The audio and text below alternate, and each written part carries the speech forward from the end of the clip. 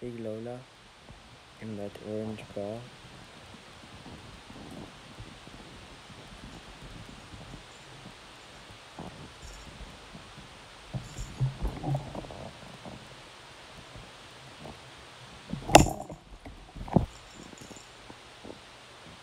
Yep, I did exactly that.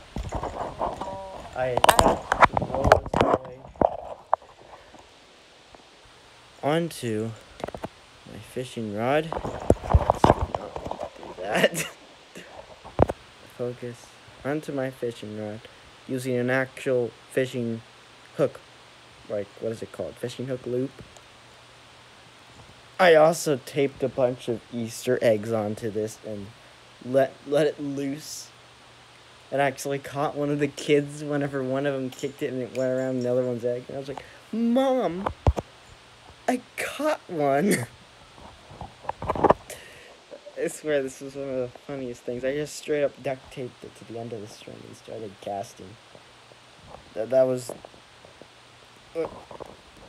We still have all the Easter eggs left uncracked. Because we were having too much fun just taping them to the fishing rod and seeing who could crack it first. I also occasionally put on a little Easter egg capsule with a little chocolate inside to be a little bit more, so the kids would get a little bit more, like, competitive. Also, yeah, this fishing rod's now officially a cat toy. This isn't the one I used to go fishing, but this is the only one that is actually still in working condition. Well, at least it was gold. And it was in working condition, and the second fishing rod I picked up. First one I picked up was the one I used when I was like 7. It was rusted, like completely rusted away, and still an inch taller than me. How in the world did I hold that? As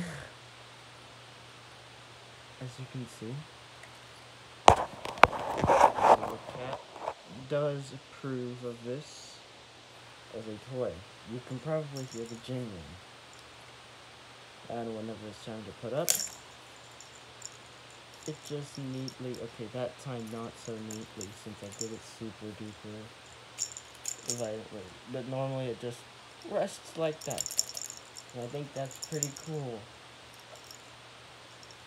Also, I tied a banana to it, but that was yesterday, not today.